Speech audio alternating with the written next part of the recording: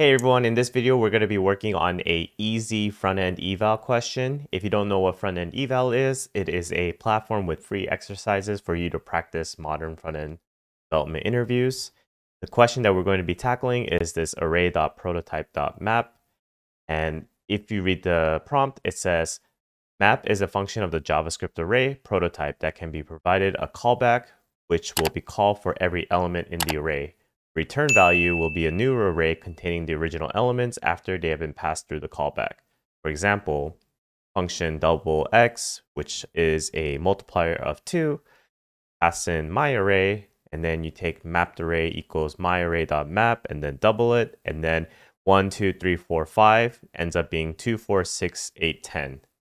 You should implement your own version of map, which can be passed an array and a callback, and will return a new array with the callback run against every element. For example, if we create a function called map and we create a new variable called mapped array and we do the x and x times 2, then it'll return 2, 4, 6, 8, 10.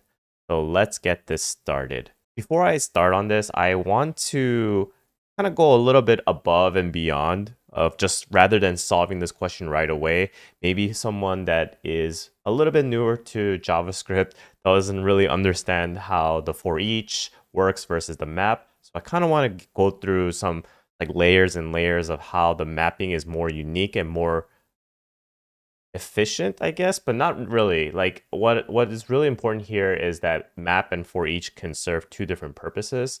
And you could replicate a map function using for each.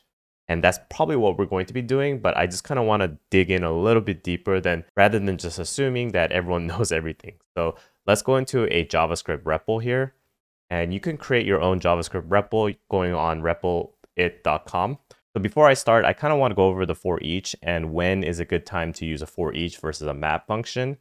And then we'll come up with our own version of map. So say you have an array that's 1, 2, 3, 4. And in this case, if we use a for each number, and maybe we just want to see what is the value of each element times by 2. So we could say console.log number times 2. And when we run it, it'll say 2, 4, 6, 8. And say you want to store those new values, right? 2, 4, 6, 8 somewhere. You can't actually do this, like new array equals array.forEach and say return number times 2. And let's see what the new array is.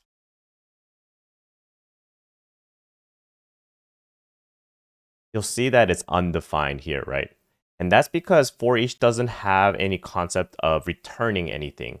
If you want to use a for each to generate a new array, specifically a new array that times by 2, what you have to do is you have to say const new array equals an empty array. And here we're going to say new array dot push the number. And then we'll run that and it will be 1, 2, 3, 4. That's because I didn't multiply it by 2. So let's multiply by 2. And it'll be 2, 4, 6, 8. So you see that with for each, you can't set it equal to a variable. It only is good for performing actions. In our case, we were doing a console.log, and now we're doing a new array.push. Then we do number times 2. So assuming that we know how for each works, how does a map function work, right? So we'll say array or new mapped array equals array.map number. And here we'll just return the number times 2. And now let's see what the new mapped array is. Mapped array, say new mapped array here. Oops. We'll say new array. Maybe just put it for each just to make it more clear. Get rid of that. Save it and run. So we see that the new array with using the for each does 2, 4, 6, 8 because we were pushing it. But in the new mapped array, what we're doing is we're doing an array.map, which looks very similar to array.forEach here. But instead of pushing like we did in the array.forEach, a map gives us the ability to return a new array and set that value and set those values into a variable. And in this case, it's a new mapped array. So as you can tell, like if we're going to create our own mapping function, there must be something that is kind of similar to using like a for each or for loop to kind of create that process, right? And you'll notice one thing that it also specifies is that we need to kind of come up with our own callback, right? So maybe we could create our own function here called function of map. And essentially what we're going to do is we're going to do something along the lines of like an array.forEach and then kind of figure out what we need to do from there. So here, let's just say const new array equals an empty array. And instead of using the map, we could just use the array.forEach, right? So we could do array.forEach. Then we'll say the array. And we'll return the callback of the, actually it's not array, my bad. It's array for each, and then maybe we'll just call this item, and then we'll do return the callback of right? Let's see. It has to be a function. It has to be able to take a function here. So return the callback of the item, I believe should work. No. I don't know what I'm thinking here. I apologize, everyone. So the callback is a function that needs to get called, essentially. So we need to do new array.push callback of the item. Sweet. So in this case, the callback can be something like number times 2, right? So here, let's just create a top function called function double that takes a number. And it'll return a number times 2. So let's do double of 2, or sorry, the number, just to make sure it works, and then double of the number here. So let's save that and just make sure it works again. 2468, 2468, perfect. And let's just comment all of this stuff out just because this was just more for example purposes. And here, now that we've created a mapping function and our own mapping function, what we're doing here is we're just calling array.forEach. And for each array, there's a variable called item. And now we're going to push the new array into, or we're going to push the callback of the item. And we don't know what callback of the item is. Like callback is just any function. And in this case, we're going to pass in double. But we could also do a separate function called triple. And then we could just return a number times 3. So here, we're going to push everything into the new array, whatever those values are.